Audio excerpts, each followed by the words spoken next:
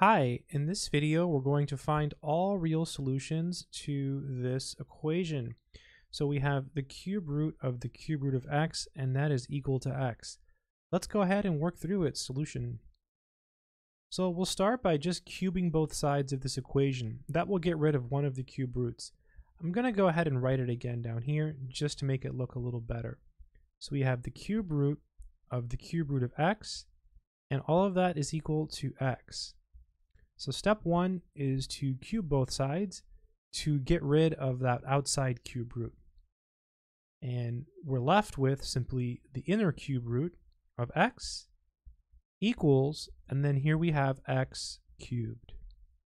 Good stuff. And again, we're still looking for x, and over here the x is trapped inside the cube root. So what we'll do is simply cube both sides again.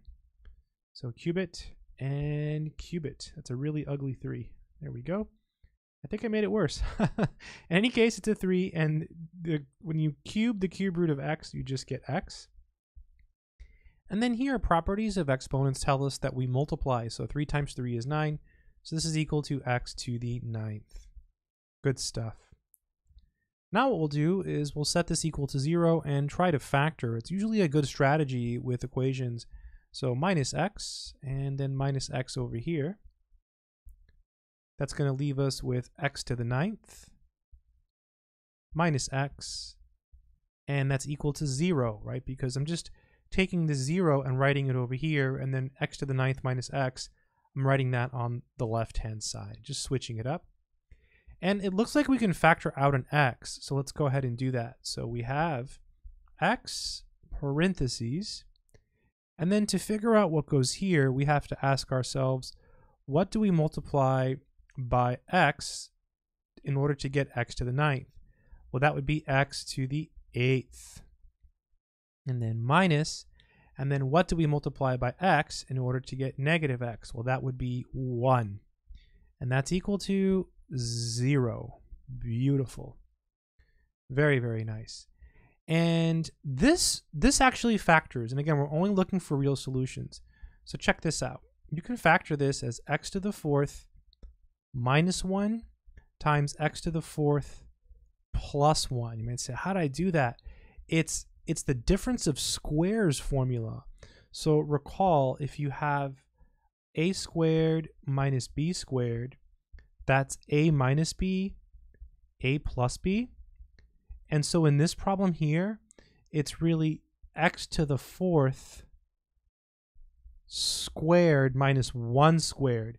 So that's your a and that's your b. So it's a minus b, a minus b, a plus b, a plus b. Then you can do it again here, right? Because this is x squared squared. So this will be x squared minus 1, x squared plus 1, and then we have x to the 4th plus 1. Ridiculous, right? Completely ridiculous. And then you could do it again, right? Because this factors again, difference of squares again. So this is x minus 1, x plus 1, x squared plus 1, and then x to the 4th plus 1, and that's equal to 0. So using the difference of squares formula 3 times, again, the first time we had x to the 8th, we thought of it as x to the 4th squared because 2 times 4 is 8. So that's your a, that's your b. So it's a minus b, a plus b. There it is right there, a minus b, a plus b. Then we apply to this. Think of this as x squared squared. So it's x squared minus 1, x squared plus 1. This hangs out. Then you do it again. It's x minus 1, x plus 1. So we set each of these factors, each one of these equal to 0. So we have x equals 0. Give ourselves some more room here. Then we have x minus 1 equals 0. Then we have x plus 1 equals 0. Then we have x squared plus 1 equals 0. And then lastly, we have x to the 4th plus 1 equals 0. So here's one answer, x equals 0. You add 1 here, you get x equals 1 as another answer.